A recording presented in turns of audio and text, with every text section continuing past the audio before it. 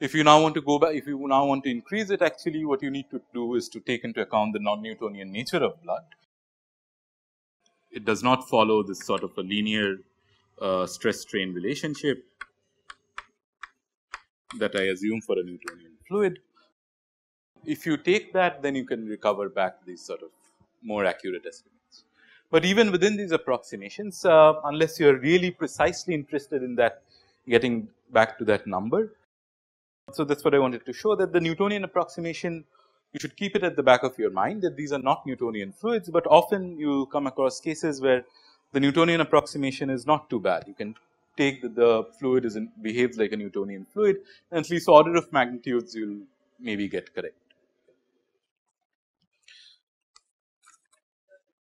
Huh? The last one, this one, this one.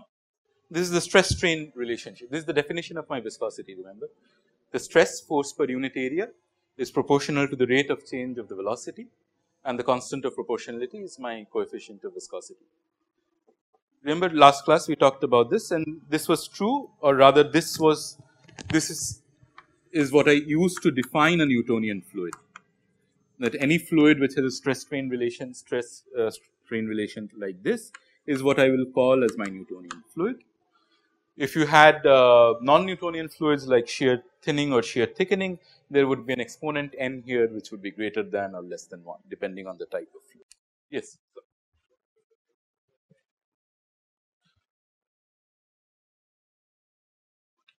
So, you are sort of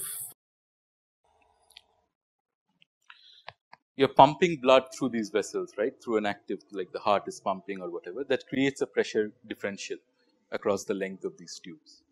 That number is sort of an estimate from experiments of what is the correct pressure differential to use for a capillary roughly of that length. It is a mean, of course, it has its own dynamics and so on, but that is a sort of rough estimate of the number. So, we are also talking about these Reynolds numbers, remember, and the Reynolds number, like I said, we defined as this ratio of inertial forces to viscous forces, which was this rho L u by eta. So, the same fluid with a given density and a given viscosity can behave like this sort of if you put an object in that same fluid, you can have this low Reynolds number flows or high Reynolds number flows depending on the size scale and the velocity scale of the object. So, it is not just a property of the fluid, it is a composite property of this object moving through the fluid itself. There is a couple of other ways, so just one to get at the same Reynolds number expression. Reynolds number is rho L u by eta, right. So, again, so let us say I have this fluid,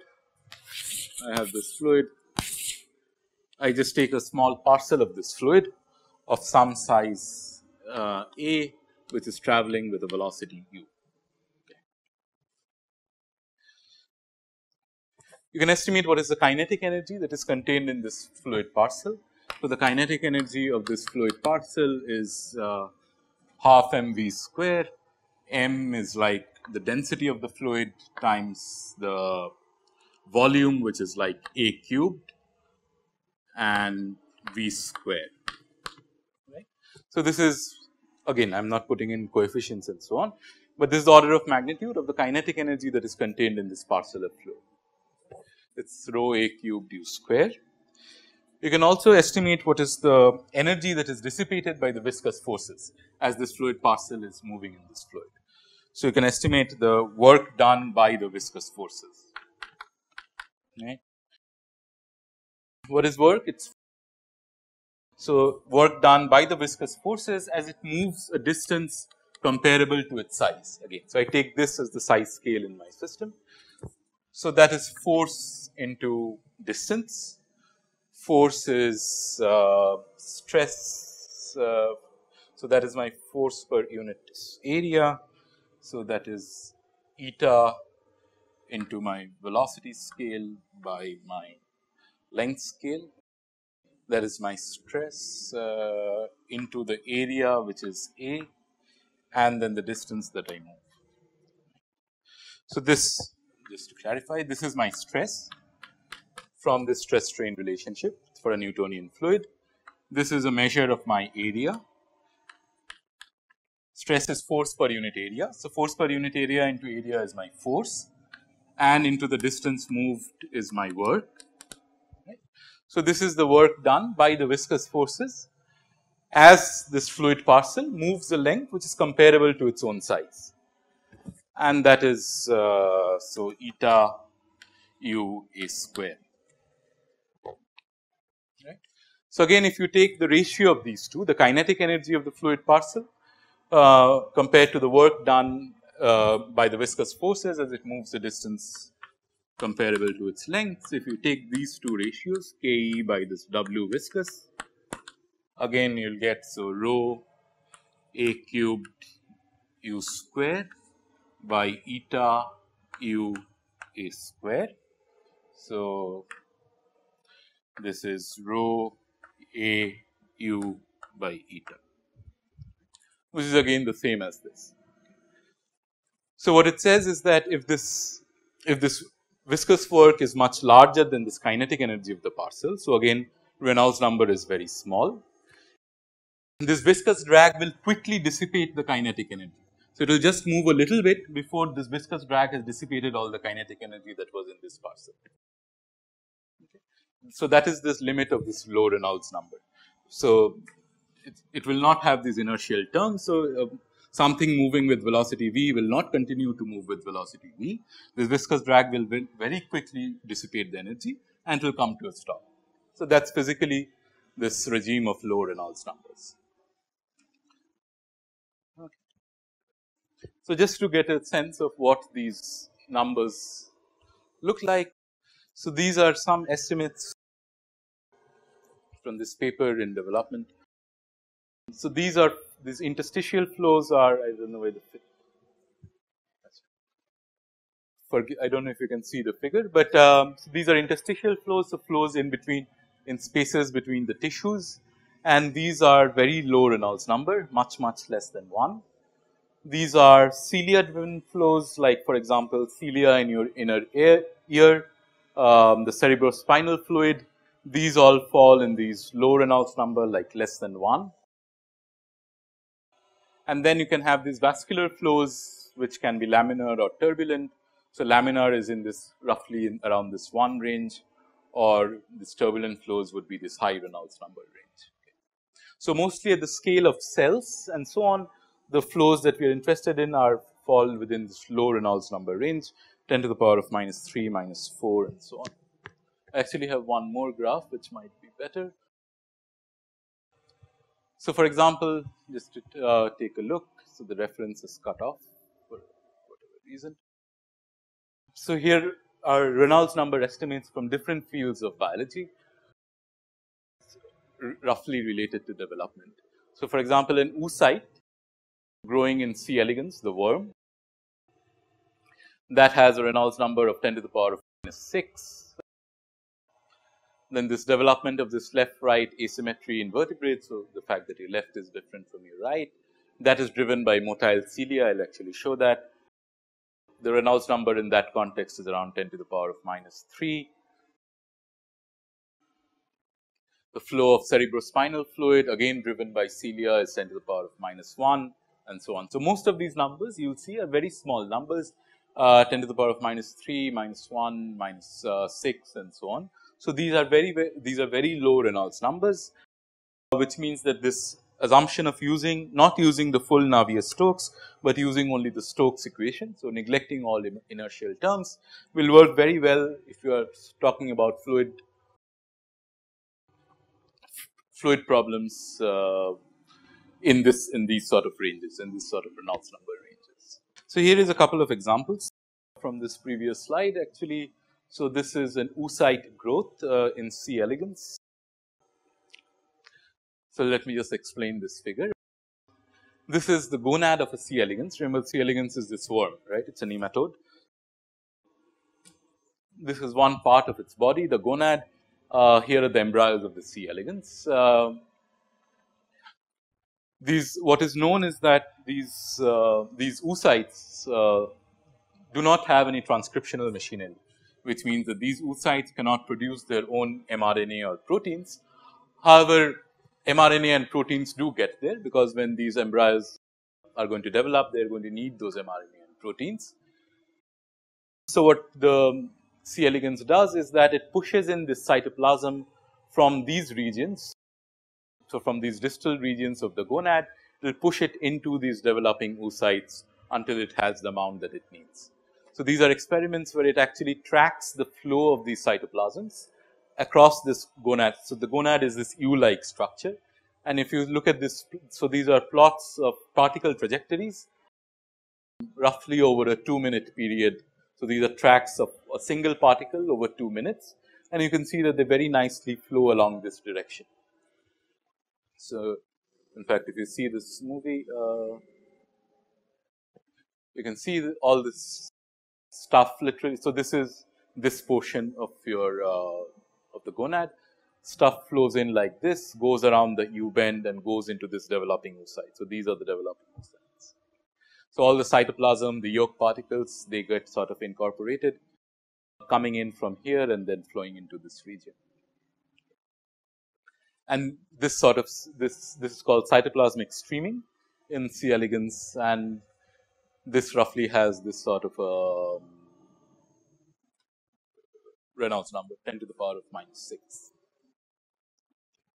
You can actually, these are some very nice experiments. You can actually put outside. So, this is an oil drop which you put by hand, just to show that this transport happens because of a fluid flow.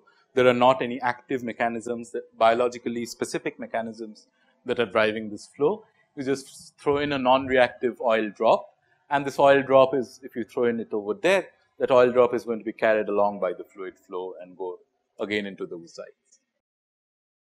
On the other hand, if you were to put in very large oil drop, which is this movie, so this is a very large oil drop which sort of impedes this flow. Now, stuff cannot flow in through it, flow past it. You sort of stop this cytoplasmic streaming. The movies might be clearer there. So, stuff has stopped flowing, and these oocytes do not develop as normally, unlike in this case. So, it's a problem in developmental biology which is driven by this sort of a fluid flow, a very low Reynolds number fluid flow which carries all the cytoplasm into the developing oocytes.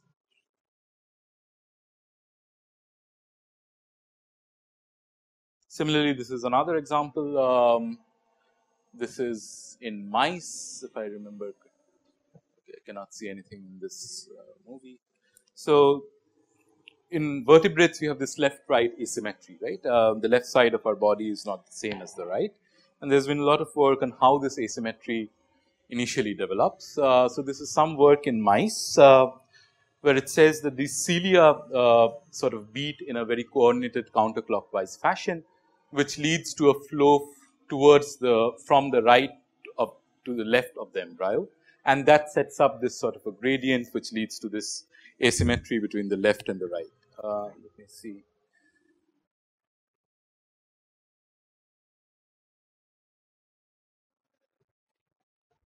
If this were to play properly, these were cilias which were beating.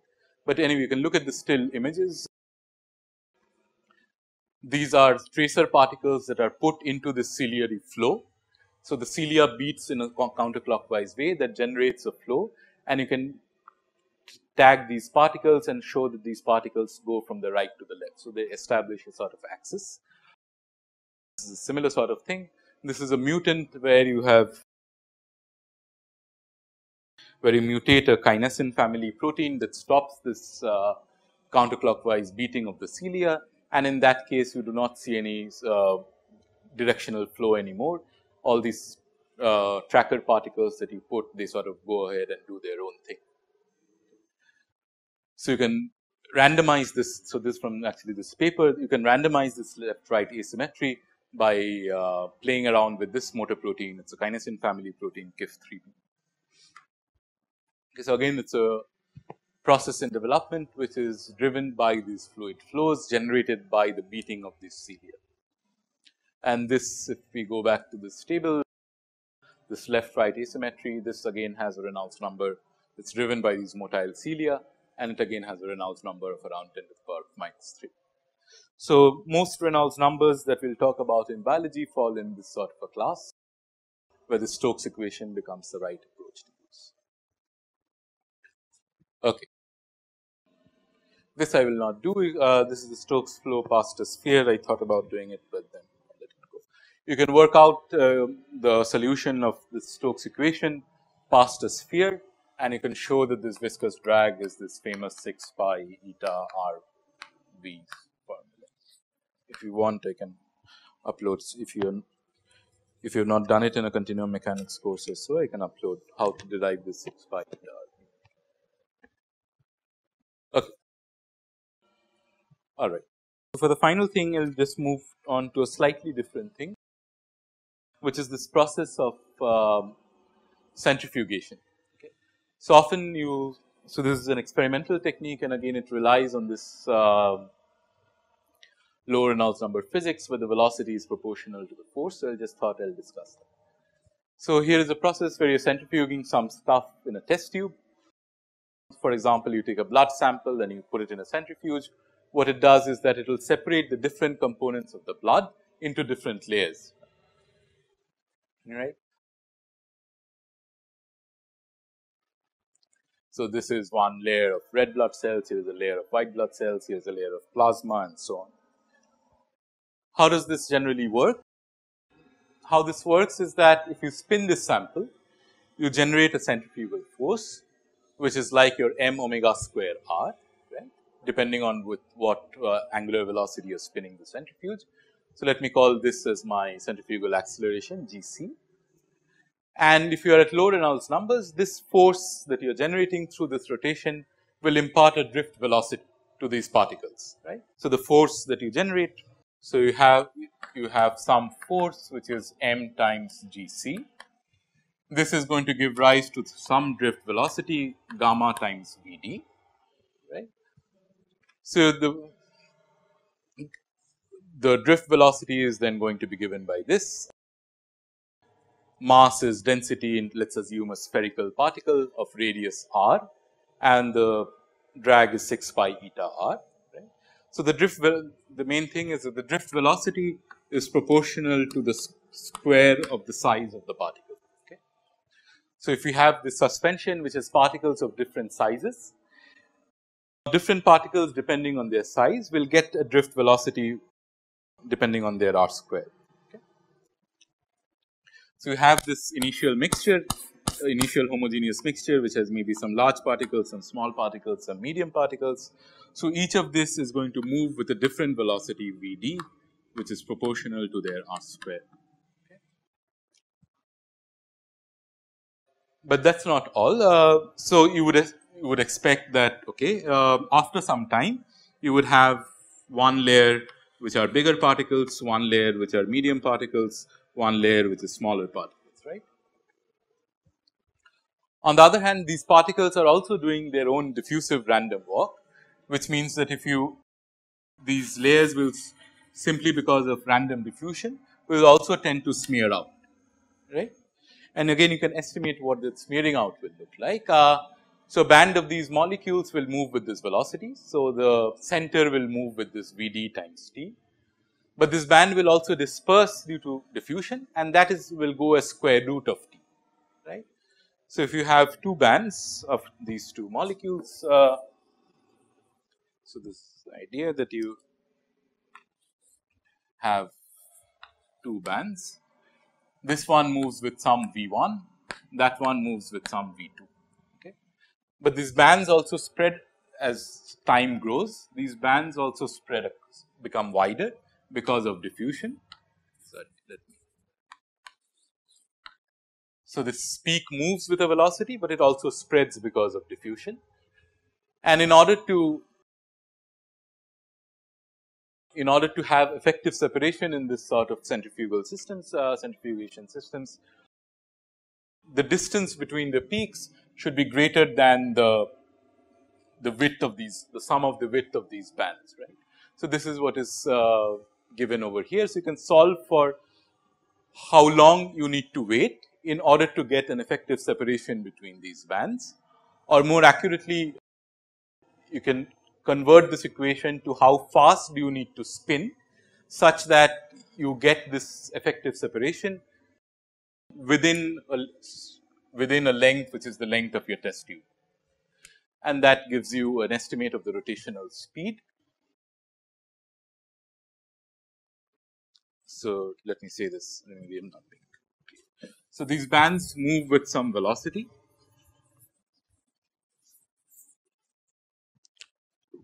These two bands move with some velocity, and you can calculate how long you need to wait in order for these two bands to be completely separate, so that you can identify them. Okay, so, that is given by this T separation. Now, in this time T separation, this band will have moved, let us say the band which moves with the largest velocity, let us say this V2 is larger than V1, that will have traveled a distance some V2 times T separation. What you need is that this distance that it has traveled needs to be less than the length of your test tube, okay, because it should, by then it should have separated out the centrifuge tube. So, then that gives you, so that you can convert into a constraint on the rotational speed. On this, remember this V is a function of this Gc, which is a function of this omega. So, that you can convert into a constraint on this Gc, which tells you, given the diffusion coefficients of the particles and their masses and so on, with what speed do you need to and the length of the test tube, with what speed do you need to rotate in order to get effective separations. And roughly for micron size particles, it comes to around 10 to the power of 4, 10 to the power of 5 revolutions per minute. So, it uses this concept of this drift velocity in this low Reynolds number regime in order to achieve this sort of effective separation between samples. Okay. I think I will stop here today, because what I want to spend the next class doing is looking at bacterial locomotion. There is this very famous scallop theorem by Purcell, which tells you what are effective. Last class we asked the question as to what are effective swimming strategies for a micron sized bacteria as opposed to a fish, and there is some very classic work by Purcell on that, that what swimming strategies work and what do not. It's a little involved, so I think I'll not put in a break in the middle. So, I'll start that next class on Friday, and hopefully finish next class as well. Again, if you are interested in some of the more details of these calculations, this physical hydrodynamics book is a good book to sort of go back and read. Okay. Okay. So, I'll stop here today, and we'll continue next class.